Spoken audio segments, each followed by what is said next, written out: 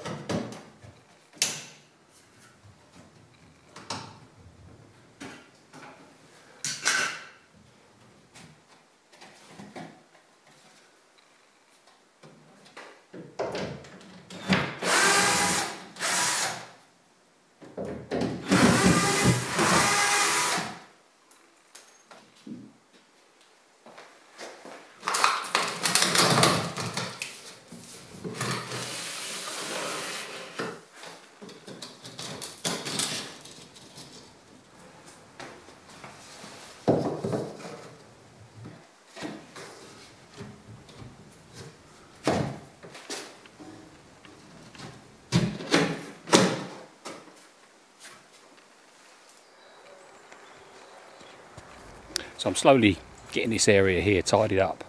I've moved that pile of earth that was there that had been dug up from down the back of the house and taken out a lot of the old broken tiles that was amongst the soil and all the weeds and, you know, sticks and stones, etc. Got some concrete bits and pieces to get rid of, but yeah, I've got a pile of soil there that I need to do something with. Over here somewhere is where I want to put a woodshed of some description. Not quite sure exactly how I'm going to do that, but over here I want to make the garden bed bigger. Yeah, make the garden bed bigger. I'm going to move those Weigela that are over by the trailer, which I moved earlier in the year. They've really not done very well there. It's just too hot. It's just been scorching. So yeah, I want to bring them over so and try and work out some sort of little design for a flower bed. And I want to do something for the birds. I've got these 2 trays of water that I look after and I make sure they're nice and clean, and the birds love it. They're always over here. They just absolutely love it, and it's a draw for other birds as well. They come in from all over. I'm sure they do. I've got birds in the garden that I've never seen before. So yeah, it's almost like they're telling their friends. So down the side or the back of the garden, that's looking really good. I put a paving slab on top of that dodgy chamber that I bought. That was terrible, and I put a pot on top of it. It looks quite nice. Yeah, so still a little bit delicate, so not really up for moving the big heavy pots around. I'm having to delay my paint for a couple of weeks just to try and get as much work done in the house, and then I'll have the paint later. Can you do that? So yeah, tidied up loads and loads of tomatoes out of the veggie garden that had been destroyed by that hailstorm, and I do pick them. I do pick the tomatoes and I put them in a but I have no idea where to ripen them. They didn't ripen in the house very much, and I put them there. I can't eat them anyway, but you know, it's good to learn how to do it, and I have eaten some and I have been quite ill afterwards. But you know, you do these things, don't you? So have a little look inside. So I've got that corner sorted out now. Basically I just put 2 small pieces of pipe in, so I'm quite happy now that that's gonna vent, and yeah, there's not going to be a condensation problem. There will be condensation, and so yeah, last night I got this crazy idea that I'd cut that trim, a really bad trim up there, and kind of investigate what it's all about and see if I can do a better job, which I will do a better job. But yeah, so I did this. Yeah, so I've just made a mess really. I'll put it back. Not sure what I'm going to do. There's a gap of about 1.5 inches down the side of the first timber, which isn't a major problem because above that is the ceiling or the floor, and on top of that floor is 8 inches of rock wall. So yeah, it is insulated, but there's just that gap. I might put some rock wall insulation in that gap. Yeah, so what else? I've moved this table, which weighs an absolute ton. I wanted to see this wall really and see where I am with it. This has been drying out for the last 6 months, hasn't it? Well, maybe not 6 months, 4 months since I've done all the drainage and got the workshop dry. The workshop's just behind that wall, and it's pretty dry now. Well, I'd say it's absolutely dry now. So, but the wall's just a bit manky. I'm not sure exactly what to do. You know, it might be okay to put paint on. I don't know. Yeah. In the corner there is a rug. I've had this rug for 2 years. No idea what it looks like. I think it's blue. I think it might be light blue, but no idea. I've never opened it. Hopefully they delivered what I wanted. So that'd be interesting, won't it? I'll do that on camera.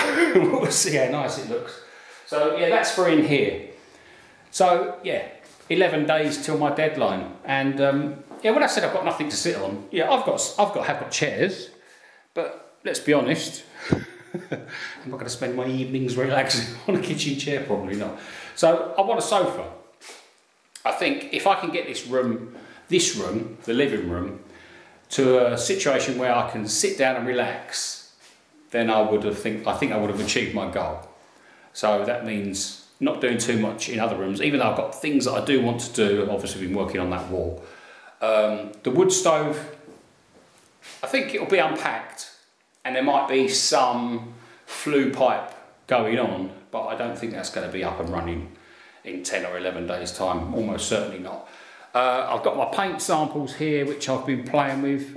I'm sure you can't see the different shades on camera, but yeah, I'm going to see if I can mix one of these two up. I'm going to go out this afternoon and make sure I've got enough paint, white paint, and I'm just going to add little bits of black to it.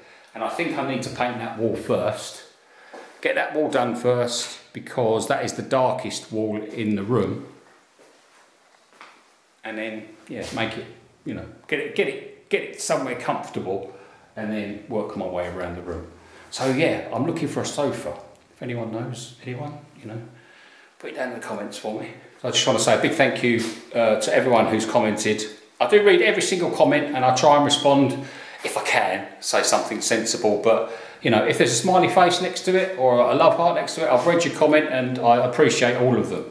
And to all those who have donated, you're amazing. Thank you, I really appreciate it.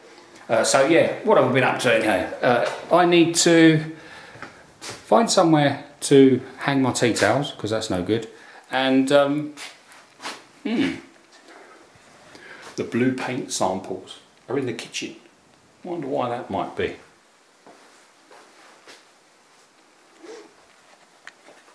I do like that blue.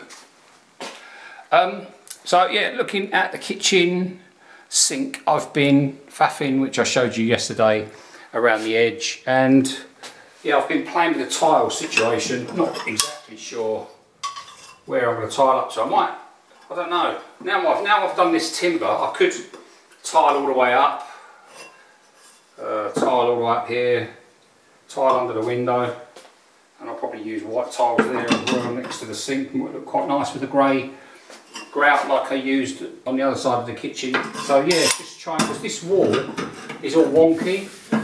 So yeah, trying to work out how I'm going to get it all nice and flat and then trim it up afterwards.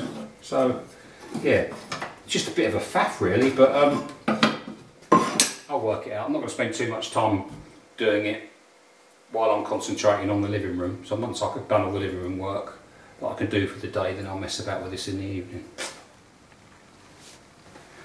So I've got the taping and jointing done on this plasterboard on the cupboard. Just need to give it another coat.